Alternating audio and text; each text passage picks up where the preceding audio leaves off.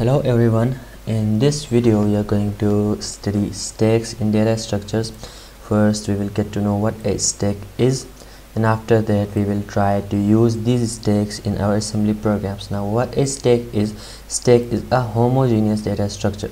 Now what is a homogeneous data structure? Homogeneous data structure always contains similar type of data.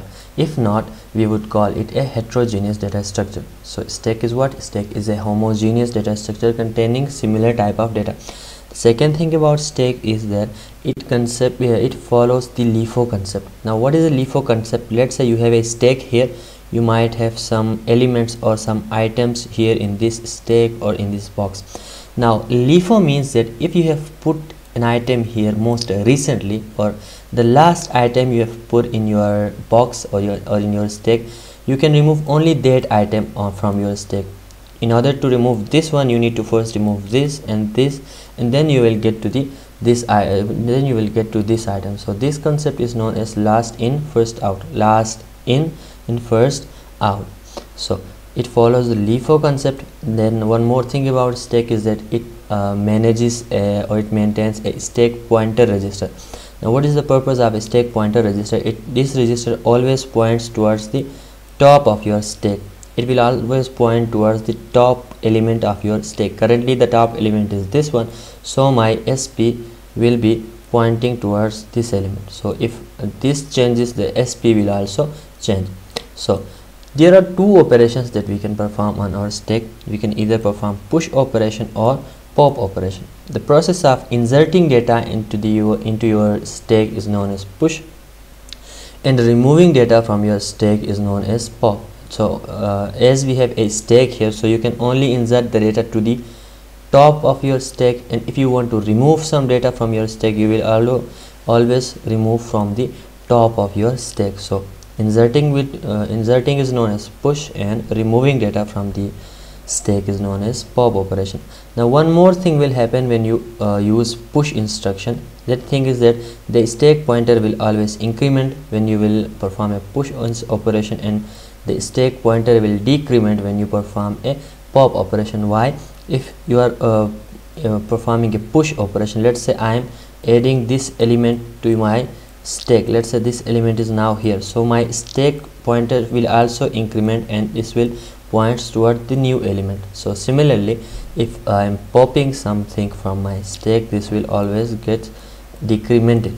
So this is how push and pop instruction works. Now how do we use push and pop instruction in our assembly program? So for those two, we have two instructions. One is push instruction and one is pop instruction. The push instruction will always push the data to the top of the stack. We know about that. Now how do we use it? First of all, we write the push instruction. Then we can write either a register name or a variable name. We have two options here that we can use with our push. One is a register name and one is a variable name. You can either use the variable name here or you can use the register name here. For example, what am I doing in this instruction? In this instruction, I am pushing dx into my stack. So what am I doing? Actually, I am adding the value of dx inside my stack, or I can say to the top of my stack. So similarly, in pop instruction, I will pop data from the top of stack. So the syntax is same for this one too. You need to write pop instruction with some register or variable name. For example, pop dx. So this means that I am trying to pop a value from my stack, and I am trying to put that in my dx register. I am trying to store my popped data into data register. Okay, so this is how you can use these two in your assembly programs. Now without further ado, let's get to our assembly program and try to write something here. So for example, I named my code stack.asm, so I'm using edit command to write code on stack.asm.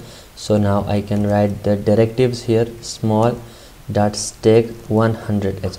So one more thing, as we said that we are going to be using some stack in our assembly program, so we are not going to create an additional stack because we have already defined this stack here. So this is the stack that we are going to be dealing with. So now this is my data section. Currently I am leaving it, and this is my code section. This is my main procedure.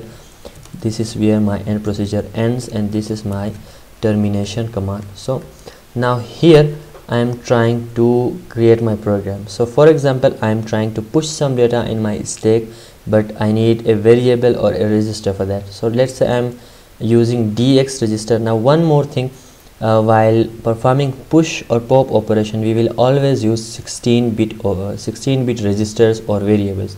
So this is a rule with push and pop operation. You will always use 16-bit variables or registers to push or pop data from the stack. So for example, I am moving a into dx. Now I can simply push dx.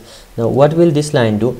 This line will push a inside, or I can say push a to the top of the stack. So currently I have got only one element in my stack, and that is what? That is a.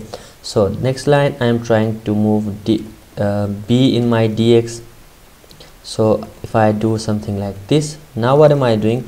I am pushing b to the top of the stack. So the new top of my stack is what now? B. Now if I do one more thing, move dx c, and if I perform push dx now this time this will push c to the top of the stack. Now currently the top of my stack is what? C. So this is how you push data in your stack. Now what if I am trying to pop some data from my stack? What will I do? I'll simply use pop, and let's say I'm going to retrieve the data from the stack and I'm going to store it in my data register. So what will happen after writing this? The data value from the top will be stored in dx. Now dx will contain the value that I have currently popped from my stack, which was the top element of my stack. Now if I try to see that what is the current value of dx that I have retrieved from my stack, that I have popped from my stack, I can simply print it on screen by moving by moving 2 inside my and by creating this interrupt. Now let's give a finishing touch to my code, interrupt 21h. Now I think I'm good to go now. So now what will I do? I will simply save my code. Now look back again in your code. First of all, I moved a in my data register, then I pushed data register into my stack. So in this line I'll have only one element in my stack, and that is a. In the second line, in the second and third line, I'm going to insert one more element in my stack. So the current top is b, and after that the current top was c, and then I retrieve the top element of my stack using pop operation. So currently c will be stored in my dx. So I'm trying to print this using these 4 or 5 lines. So currently I'm going to save it. I'm going to exit it from here. I'm going to give this to the MASM, and then I'm going to link my code stack.obj, and then I'm going to just execute it, load it, and look, currently C is printed on my screen. Why? Because C was the top element of your stack. So this is how you can deal with stacks in your assembly programs. So if you have got any question, or if you need to ask for more problems on stacks, you can definitely ask for such kind of things in the comment box.